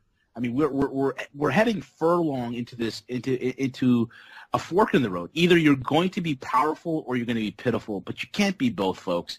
Now's the time to get educated, motivated, learn. And I think, Jim, I think as time is going on, I think we all need to be like think tanks, where we take in a lot of intelligence, a lot of knowledge, study it, hold on to that which is good, hold on to that which is beneficial for us, discard the rest, because all the solutions that are given, it's not going to work for everybody. One size does not fit all. We all have individual needs, individual concerns, and you have to be educated enough to figure it out. I mean, we're at the stage right now, Jim, like, most people, they open up a brokerage account with a broker. Okay, well, now the market, we went from, performance-based to just volume-based, where, it's not about the client anymore. And I hear horror stories from people that are saying, hey, my fund is getting bled out. And people are just asking their broker, can we just stop the bleeding? They're not even asking to pull the fund out. They're not doing any of that. We just want to stop the bleeding. And the guy on the other phone is like, there's no problem. And they just hang up, I know. That's why, V, I want to say, if people only remember one thing from me, it is don't invest in anything unless you yourself know a lot about it. It's better to earn 1/2% a year than to lose 1/2% a year, much less to lose 5 or 10% a year. So please, do nothing. Do nothing. Don't even listen to V unless you yourself know a lot about what you're doing. Maybe I shouldn't say don't listen to V. No, do your own homework. That's the most important thing. That's how we empower people. Don't take our word for it. Do your own homework, but just use this as reference material. That's all it is. Just reference us and find out if what we're saying is legit, if it's true, and then do your own work. Put your back into it and learn. Well, that's if you say, well, I heard some guy on the radio say he was bullish on agriculture, and so I'm going to go learn about agriculture, and because I really like being outdoors, I like growing things, etc. And you do it, fine. But if you don't like agriculture, if you don't think you could grow a petunia, much less a pumpkin, then for goodness sakes, don't do. I couldn't. I'd be a terrible farmer. But I'm very optimistic. I found other ways to invest in agriculture, but I certainly know enough about myself. You don't want to put me on a tractor. You don't want to put me out there trying to milk cows or grow things. Some people love it, and it's got a great future in my view. Definitely. Jim, we got about a minute left. Why don't you give out how do people find you? Talk about your book real quick and your website. I don't have anything to sell, I'm afraid. My books, you can go by my website is www.jimrogers.com, but that basically, I went around the world a couple of times. That is about one of my trips. It does give my public speaking schedule, and my books are listed there. But I don't have much to sell, I'm afraid. I'm just a simple person trying to stay alive, trying to survive. Jim, thank you, man. God bless you. It was a lot of fun. I hope to do this again with you. It was an honor. A bit about yourself and what are you doing currently, and feel free, Jim. It's all yours. Well, I mean, there's not much to say. I'm a simple person who grew up in the backwoods of Alabama. I now live in Singapore. I have a couple of little girls that I do everything I can with and for, and I'm trying to keep alive, trying to survive. It's a very difficult time, so as you well know. Absolutely, absolutely. So, Jim, I mean, you obviously seen the handwriting on the wall, and you, as with many American expats who left the country you for greener pastures, what do you see as the big transitions that are coming out, or what was the big motivating factors for you when you said, you know what, you see all these things happening, you see what's coming down, maybe it's time for me to look for greener pastures, and what is your perspective on the global economy as a whole? Well, there are many answers to that question, but the initial answer is the reason I moved to Singapore, I moved here in 2007, was because I had a little girl who was born in 2003, and I have been writing and lecturing and broadcasting for 25 or 30 years that everybody should teach their children and grandchildren Mandarin because it's going to be the most important language in the 21st century. Well, suddenly I had one. I had to do something, and it became very clear. I mean, she was speaking Mandarin in New York. We had a Chinese governess, but it became clear that if I really were serious, it's going to have to be in a place where she had no choice but to speak Mandarin. It wouldn't work in New York. So we set out. We looked at a lot of cities in China, but China's horribly polluted. It's just filthy, right. The places we wanted to live. So we wound up in Singapore so that my daughter would know Asia in the 21st century and would speak Mandarin. As you may know me, a lot of people do strange things with their children. They move to near a good football coach or a music teacher or whatever. Well, we moved to Singapore.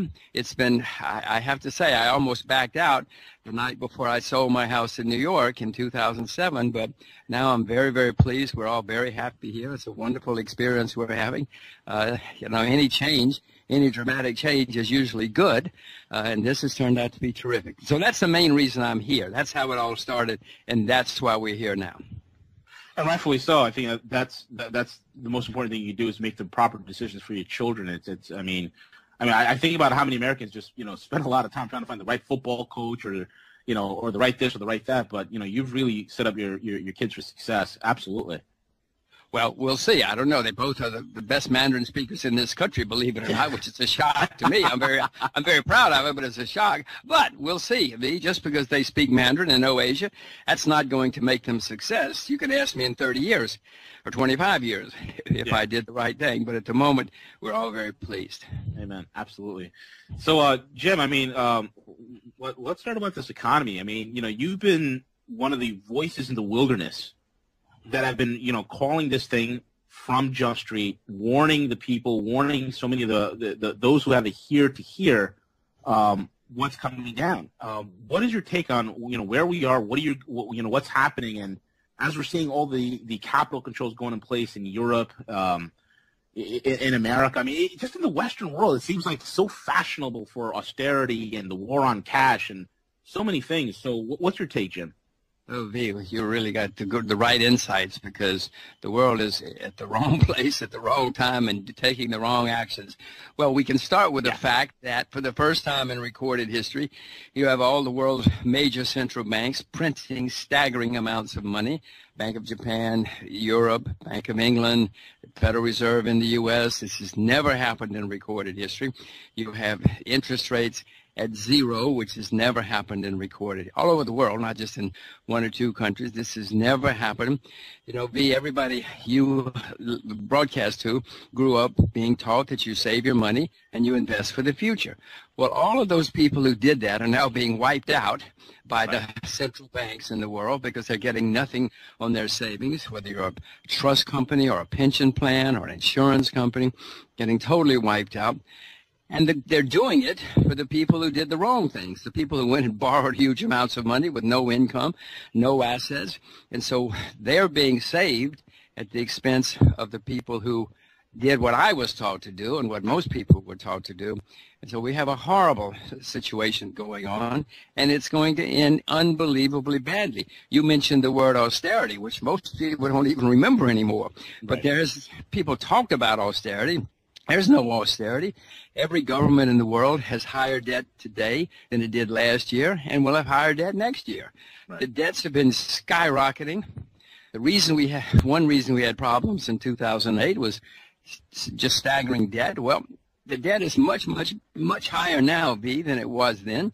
And the idea that you can solve a problem of too much debt with more debt is, I mean, it's ludicrous. It's ludicrous to me that grown-ups can stand up and say, we'll solve this problem. We'll just take on more debt.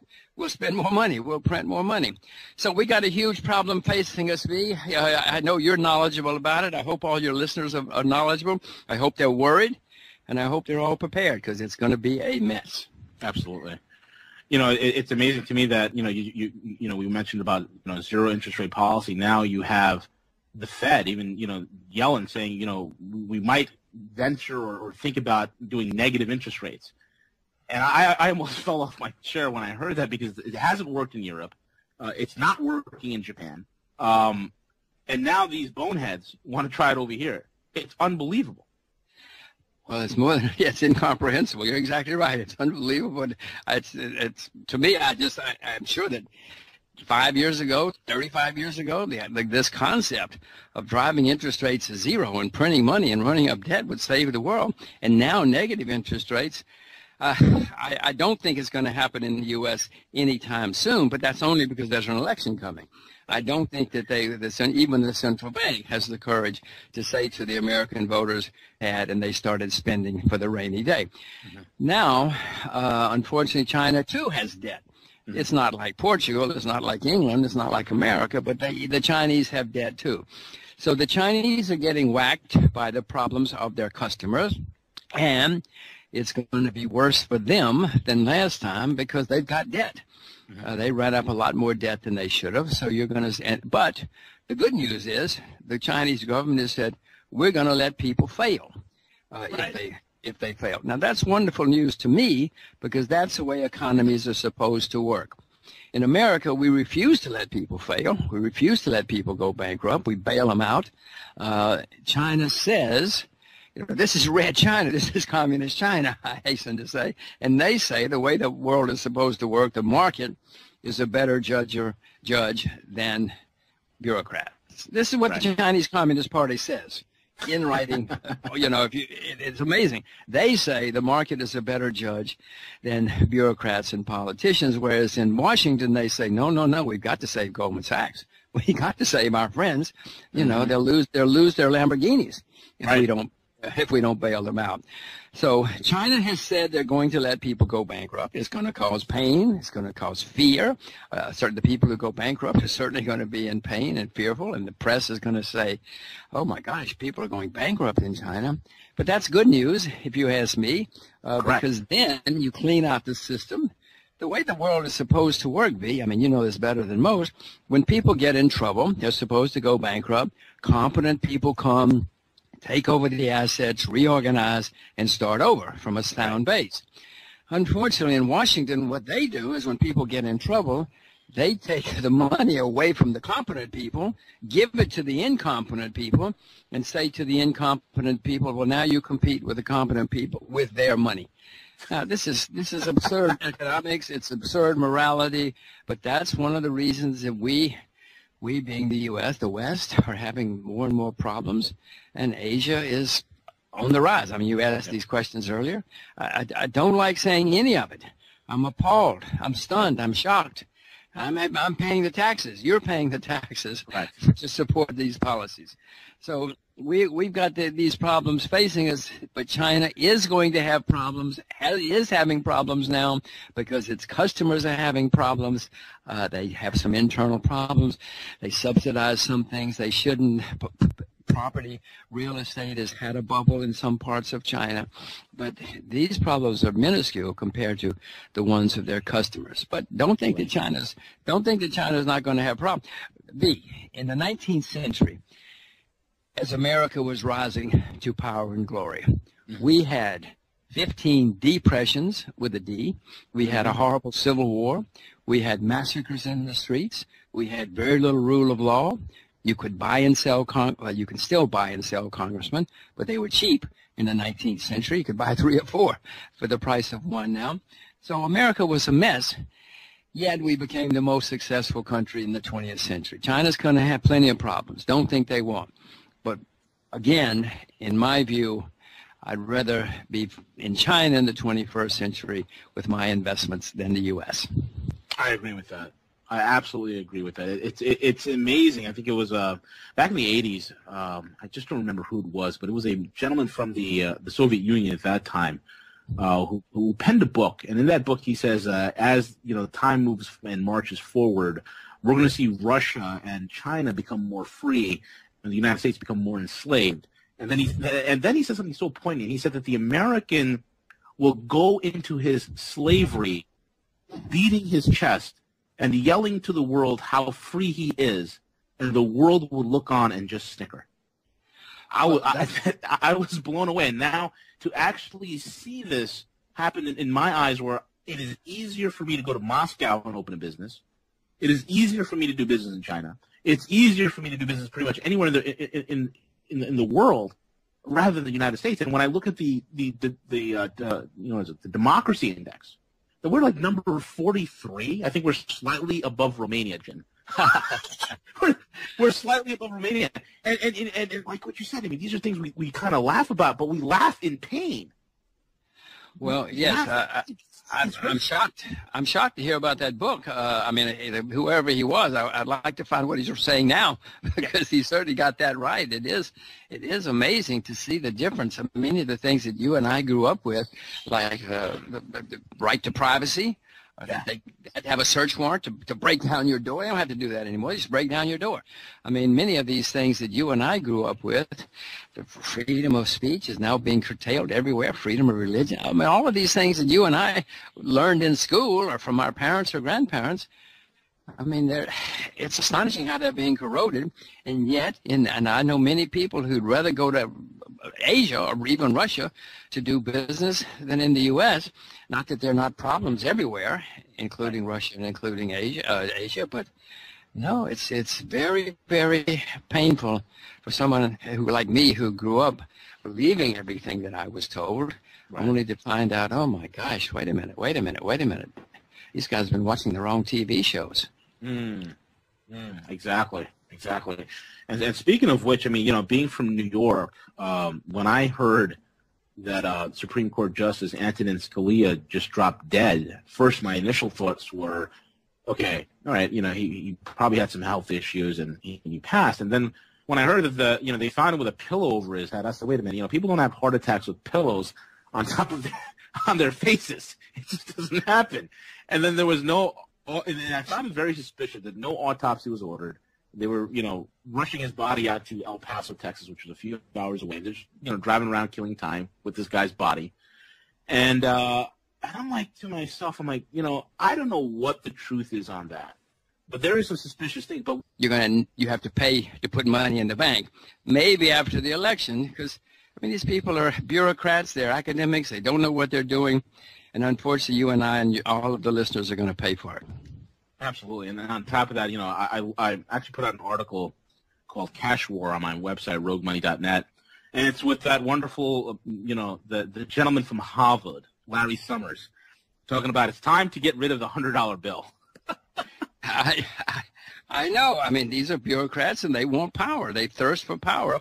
But, they take the power from you and me, right, and all of us innocent citizens, all of us innocent bystanders, so that they can have more power and supposed prestige. We need $500 bills. We don't need to get rid of the 100. Let people do what they want with their money, not let Larry Summers tell us what to do with his money. Right, exactly. Him and Rubin being the guys who helped end the Glass-Steagall. I mean, unbelievable. Well, we have a long history of people going to Washington and either changing or certainly trying to change us and doing so. It's and unfortunately, both those two you happen to mention both went to Harvard, which is another problem with Harvard, but that's another story. Hey, it's like these Keynesians are peppered everywhere throughout the country in every corridor of academia. Unbelievable. I mean, only a fool would count debt as an asset class, and it's a virtue. That's what kills me. See, these guys are literally, debt is a virtue for these people.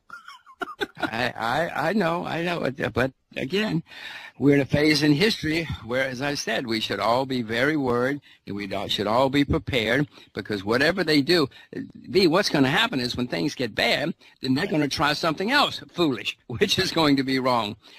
And so be prepared for lots of mistakes, because we have to deal with them. And obviously what we want to do is survive and maybe even thrive. But first we need to survive, because these guys are going to make a big, big mess of what's coming. And then if we can figure out how to thrive and actually make money on these boneheads, it'll be terrific. Right. Exactly. And that's the point. And that's what I love about you, man. It's all about leverage, and a lot of people, they would hear things on alternative media and mainstream media, and oftentimes it is either pandering towards fear, where people feel they don't have any options. And it's so important that people realize that in every single boom and bust, there are millionaires and billionaires being made. There are opportunities, and it's all about it. These guys, oftentimes, I talk to a lot of people. They think these bureaucrats are gods, Jim, and they're not. These are some of the most fallible, most idiotic human beings put in power that I've ever met or ever had the displeasure of meeting, so to speak. And the opportunities that can be made from their mistakes are immense. Well, there were people who came out of the 1930s with great fortunes. Became, very honored. John Templeton, you probably heard that name. Mm-hmm. He was a guy who had virtually no money in the 30s, and now he's dead now, but he made a vast fortune watching the mistakes of other people. So it certainly can be done if one keeps its head clear and is not afraid to go against the conventional wisdom, because conventional wisdom is nearly always wrong, as you well know, and it will be again. So we have to figure out how to do it. What are the things that you see coming down here, Jim? I mean, there's so many things you called out just on the money. What do you see in the next coming months, next coming years, you see happening within the Western world itself, and in comparison to where you are? I mean, you being in Singapore, with the experience you have in Asia, what's the big, contrast between the Eastern mindset and the Western mindset? And I see that there's a major divide here. I know it's a loaded question, so please take your time answering it. Well, okay. 100 years ago, or 125 years ago in America, everybody worked very hard. They invested for the future. In America, we were a debtor nation as a whole, but we built railroads and factories and highways and bridges, schools. We were investing for the future, and then we got the payoff in the 20th century and became the most successful nation in the world. Now we're the largest debtor nation in the history of the world, but we're spending the money on, we're spending the money on transfer payments. We're paying to make sure the bureaucrats don't lose their jobs. We're not building future competitiveness for our nation, and that's going to hurt us more and more in the end. In Asia now, they have that mindset that we used to have a long time ago, and then the world is full of historical cycles where some countries have it, they lose it, other countries get it. Well, in Asia now, the emphasis is on saving and on education. In America, education is to make sure you have self-esteem, Well, in Asia, the emphasis is to make sure you earn your self-esteem. My kids go to school here, go to public school here, and I will tell you, my kids by the third grade have had more homework than I had in 12 years. Wow. In the U.S. One of my girls came home from the American Club. There's a club here mainly for Americans, and she said to me, "Oh, gosh, at the American school, they don't even have homework." And she wasn't complaining. She was just making a statement, and she was sitting here looking at but she was there looking at at least a couple of hours of homework every day, and she was in the third grade. So they educate their children, they discipline their children, and they save and invest for the future. They work very hard. In China, when you come to work, you say, how many days can I come to work? Whereas in America, we say, how many days holiday do I get? Right. Now, I'm an American. I love America. I vote. I pay taxes. But I'm telling you, I don't like saying these things at this particular point in America's history. But you ask the contrast with Asia, it is startling to be here. You come to the airport in Asia, and you see a staggering, an amazing airport, which is very efficient in most Asian countries. You go to JFK, and my gosh, you land in a third world airport. Yep. You go through third world immigration. Yep. You get out in a third world taxi. You go on a third world highway. On third world infrastructure. Yes, yeah. I mean, and that's if the police dogs don't bite you on your way in through customs. Exactly. Yeah, if you get through customs. If you get through customs. If they don't grab you and say, "Oh my gosh, you look good. You look strange to us. I want to send you back." No, it's, I mean, again, we laugh, but it's not funny. It's unfortunate. You're absolutely right. It breaks my heart. It really breaks my heart to take my girls there and then show them, well, this is what your passport says. And they see the contrast. I mean, they're old enough now to notice that there are differences and something's wrong. And I certainly notice it too. So you asked the differences. There are big differences. In America, we're running up staggering debts. As I said before, we're the largest debtor nation in the history of the world, and the debts are getting worse and worse and worse. And history shows that no country that has gotten itself into this kind of situation gets out without a crisis, or at least a semi-crisis. Right. And it's coming. It's coming. I'm not happy saying it. I'm not at all happy saying it, but it's going to get worse. Be careful. I definitely agree with you. I think it was Nicholas Taleb who said, he coined the term black swans. Looking at the whole geopolitical, the whole geostrategic outlook, it's like we're being surrounded by flocks of black swans. I've never seen the chessboard arrayed in such a way as this, because we have it's not just one thing. It's like multiple things that are all interlinked, where one fuse lit can set off a chain reaction of consecutive events that can cause destruction at an alarming and very fast pace. That's what freaks me out. It's scary.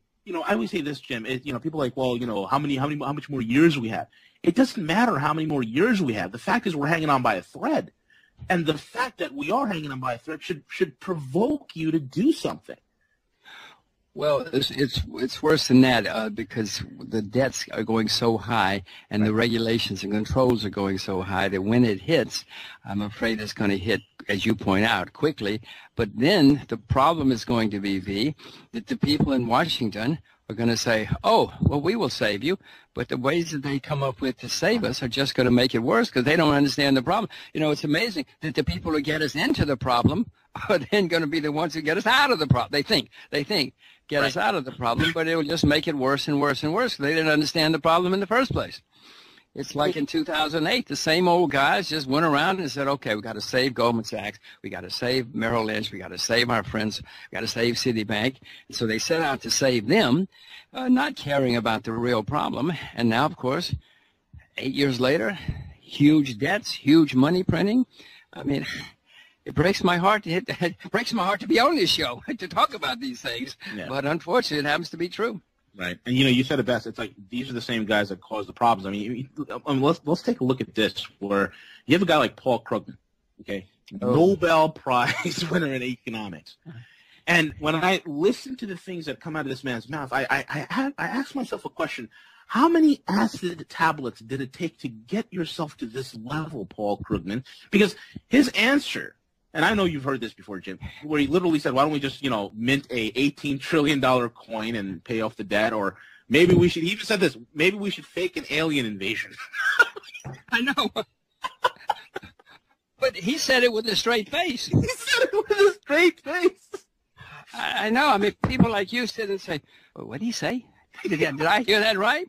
You go back and you read it, and that's what he said. I had to pause my TV and rewind it and watch it again. I said to myself, he did not say that. He said it with a straight face. I'm like, oh, my God. At that point, I knew that all hope was lost. Part of his problem is he's got an Ivy League education. He teaches at an Ivy League university, and he won a Nobel Prize, so he thinks he's smart. Unfortunately, he's not. And unfortunately, you and I are going to pay for it. But, I mean, Bernanke's the same way. He's got an Ivy League education. What's her name? Yellen. She's been down there for 15 years. She's got an Ivy League education. Now, listen, I have an Ivy League education, too, so I'm not just totally anti-Ivy League. But since I have an Ivy League education, I know how bad it can be. I know how it can ruin people. And it has certainly ruined that crowd. You're absolutely right about that. I mean, I have a colleague of mine who refers to Yellen as the Lyndon Baines Johnson of the financial world. She is someone who's just been in the system for the longest time and just believes whatever fictitious data is put out by the BLS, the Bureau of Lies and Statistics. It's unbelievable. No, I know, but again, it is incomprehensible to you. It is incomprehensible to me. But they think I hope they think they know what they're doing. I hope they're not just complete charlatans. They don't know what they're doing.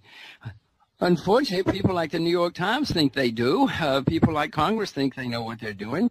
But again, this is the problem that's happening in America. There are some places left. Asia has pockets where people know you have to do things differently. I mean, you talk about the people. I mean, look at Alan Greenspan. Alan Greenspan, who was their predecessor, never really made it in the private sector. That's why he kept getting. He used to be on Wall Street, where he had a company, but it was many people laughed at it. But he did have a company. Got himself a job in Washington 2 or 3 times because he couldn't make it in the real world.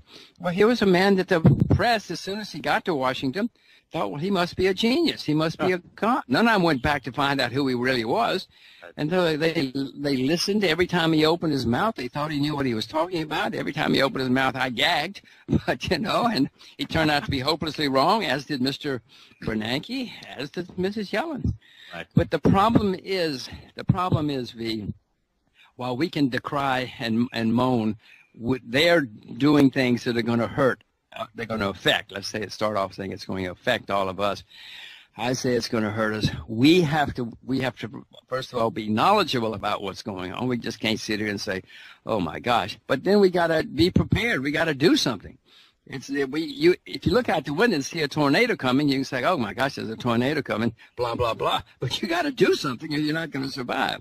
So I know you're helping people figure out how to prepare for all of this and survive all of this.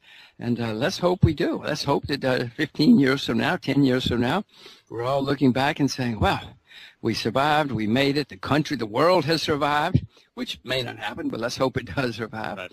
And so keep up the good work and try to make people understand that this is not an entertainment show. This is real world. Yeah, absolutely. And there's nothing conspiratorial about what we're saying, and what we're talking about tonight is people need to understand these are things that if anybody would just take 5 minutes to use this wonderful invention called Google, you could figure out very quickly that what we're talking about is actually verifiable truth. And it's amazing to me. There was a meme that I was reading today on one of these sites. It came across my desk. It said that it's incredible that in such an age of information, that we literally have a deluge of information, that we have so many ignorant people. And it's unbelievable. At this point, in this juncture, ignorance is a choice. Well, yes, V, but we have a lot of information, but judgment Yeah. Judgment is the problem. If 100 people go into the same room in Washington, D.C., for instance, and listen to the Federal Reserve or Janet Yellen, only 95 of them are going to come out of there. 95 of them are going to come out not knowing what's happening. Only 5 or 6 are going to come out of there with good judgment and say, oh, my gosh, you know what this means?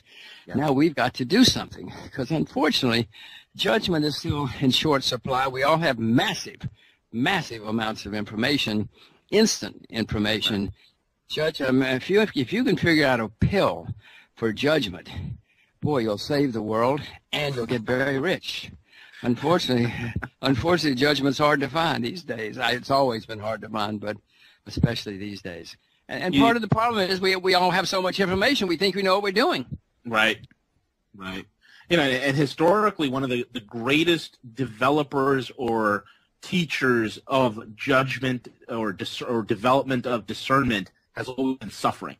Suffering always increases some judgment and discernment on you. And I think sad to say we've had it so good for so long. We've become very, almost like very decadent and very laissez-faire in how we process information and what we really truly care about. And you're right. If there's a way to get rid of a lot of people say cognitive dissonance. If there's a way to get rid of that, Jim, and we get people to think that'd be, oh my God, it'll be a whole new world at this point. Well, I hope you can keep trying. I hope that you'll keep it up, because there are not many voices in the wilderness, unfortunately. But keep up the good work, and maybe some of us will survive, and then maybe on the other side we can start over with a better process. Absolutely. Better situation. Absolutely. But it's not going to be easy, because, as I said before, America's got the largest debts in the history of the world, and the debts are going higher and higher and higher, and nobody in Washington seems to be aware of it or care. Mm-hmm. And Janet Yellen says, they all say, pile on more debt and everything will be okay. Ruin the people who save for the future. It doesn't matter. We know what we're doing. Well, unfortunately they don't, and we're going to find out the hard way. Right. Absolutely. Well, Jim, we have a lot of pundits, a lot of individuals speaking about the crisis in China and the Chinese economy is imploding, this, that, and the other. One of the things I do know is that even though the Chinese do have bubbles and issues within their economy, they don't have the type of systemic problems that we have. Number one, and number two, I know that their debt, they don't have any externally held debt, kind of like we do. What do you see in the Chinese mainland, the Chinese market? Do you see the type of fear-mongering that the Western media is putting out there with the Chinese market, or how bad is it, or what's really going on? Well, that's very perceptive and good insight that you bring that up, because I'm sitting here in Asia. I see a lot of the American press, and I'm always saying, did they really say? I mean, it's like recruitment. You say, did they really say that? First of all, last year the Chinese stock exchange was one of the strongest in the world. Yeah, it had ups and downs, but at the end, it was one of the strongest in the world. The New York Stock Exchange, while the averages were flat, twice as many stocks were down on the New York Stock Exchange as were up. If you look at the breadth, it peaked in August of 2014, and the markets have been telling us the markets in New York have been telling us something is wrong. It's been disguised by a few big stocks, Apple, Amazon, Microsoft, a few big companies kept the averages up and disguised what's really happening. So the real problem, in my view, is Washington, D.C., and that's why the New York markets, the American markets, have been deteriorating for a year and a half now. Now, China has problems too, but we'll come to that. The American economy is the largest in the world. Europe as a whole is even larger, Japan, of course, but those three countries or areas, the U.S., Japan, and Europe, are 4 times as big as the Chinese economy. Mm-hmm. 4 times as big as the Chinese economy. So we've got to keep things in perspective. Now, in America, they just shriek and shriek and shriek about China without putting a few facts on the page. Correct. And now, China's having problems. Yes, but if your major customers, which are 4 times your size, are having problems, you are too. The Japanese government will say, we are in recession.